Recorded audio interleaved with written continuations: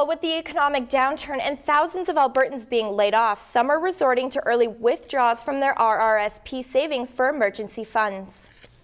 Early withdrawals come with high costs. Depending on how much you withdraw, you could be taxed up to 30%, and that's on top of any fees that may be attached to the funds.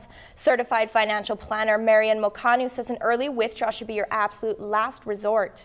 Certain situations where it's a necessity, financial hardship being one of those times, you're not going to really have a choice.